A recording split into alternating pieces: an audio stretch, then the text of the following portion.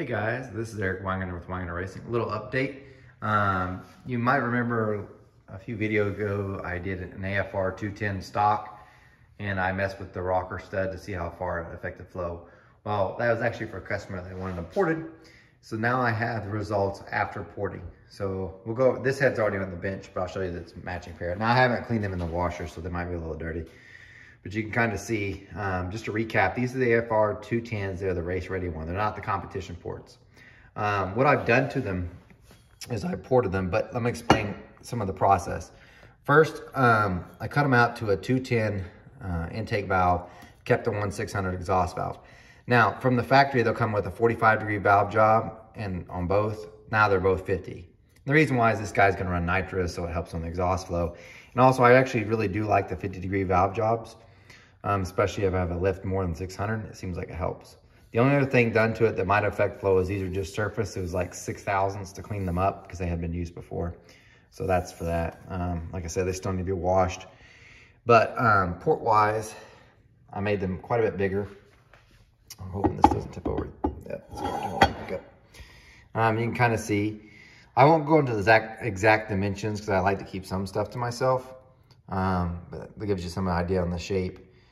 But this is a brass tube because I actually ported through where the head bolt hole is. That's pretty common for me. But I'll go ahead and warn you, when I do the valve jobs, I do the valve job first and I vacuum test to make sure they're sealed up before I done any port work. And of those, just a heads up for any of you guys out there, like I've got a mysterious water leak, they were actually cracked right here where that was from the aluminum anyway.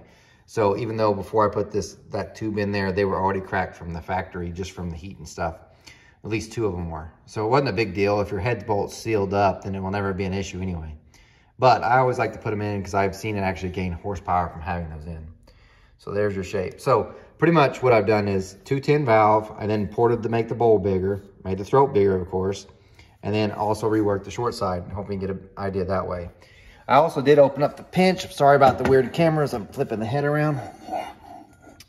I also opened up the push rod pinch a little, not as much as you might think, because there's only a few ways to do it. So I'm setting this head down real quick. There's only a few ways to do it properly or to do it right. You can either make it wider this way or taller.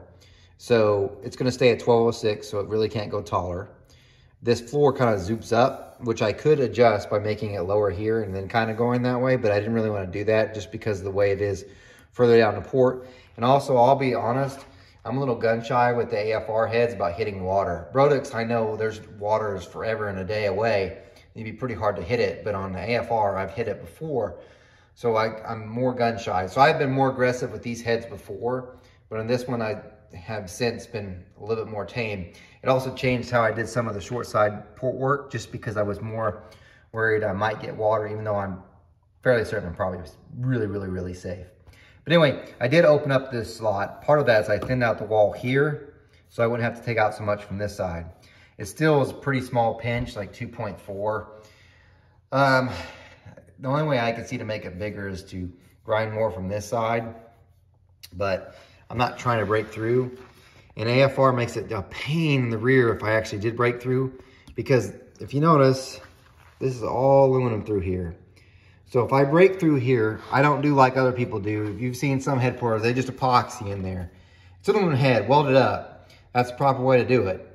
The epoxy eventually will crack or come out, period.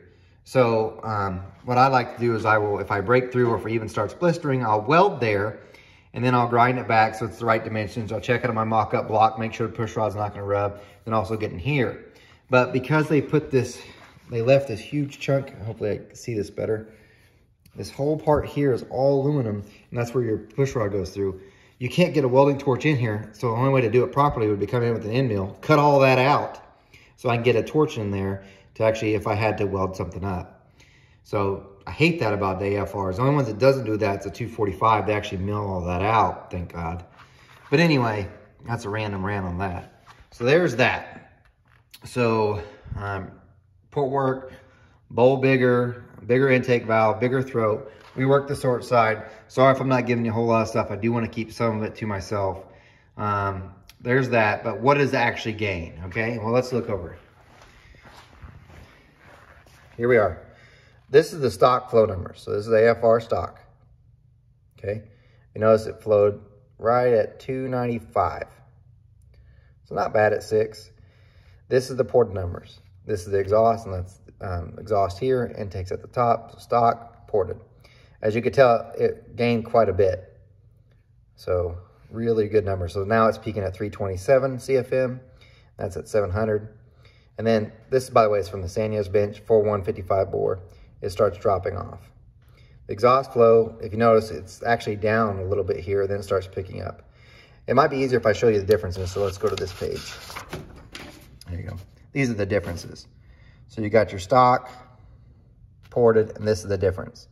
So if we look at the intake, the only spot it actually lost was that 1/10 of an inch valve lift. Everything else was a gain.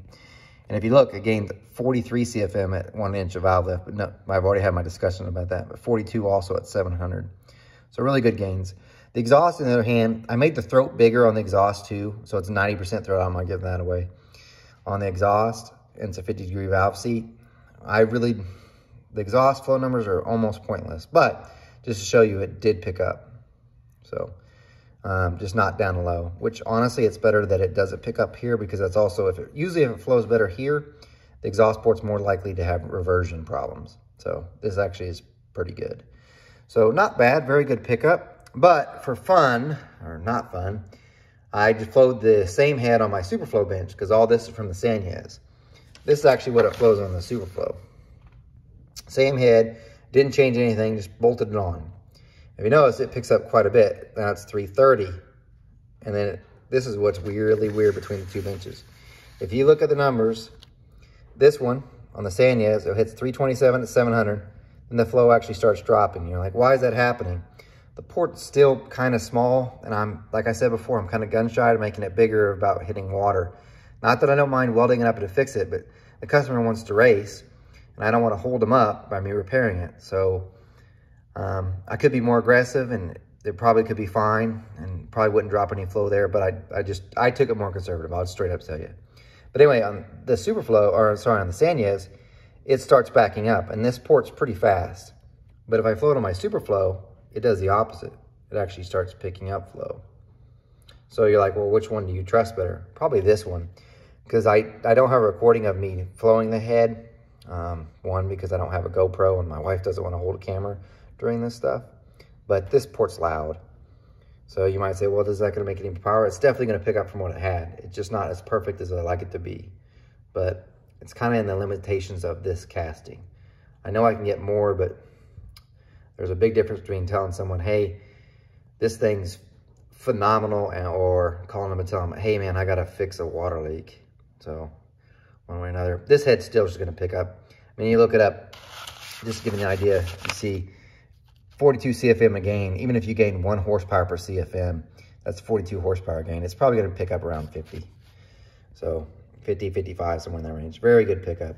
But I thought I'd show you flow numbers from the Superflow on it and the Sanyo's. And regardless, it picked up everywhere.